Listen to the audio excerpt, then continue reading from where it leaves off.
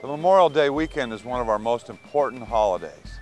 It's a time where we remember all those who made the ultimate sacrifice defending their country.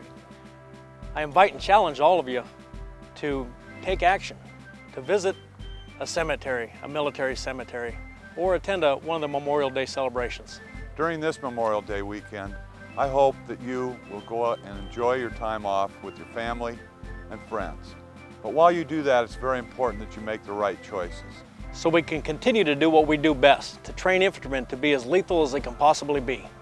Remember, no one is above the law. So if you're drinking, don't drive. If you stay in the Fort Benning area and need a ride, call the safety cab.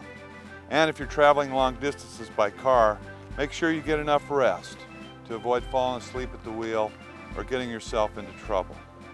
Commanders, make sure your soldiers and your leaders conduct proper vehicle inspections ahead of this holiday period. I'm relying on the NCO Corps to keep our soldiers safe. We do that by doing our job. We check vehicles. We know what our soldiers are doing.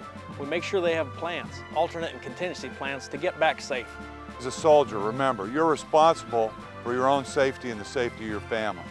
I expect that you'll take that responsibility seriously on this weekend. Thanks, and have a great Memorial Day. Thanks for all you do for your country. Follow me.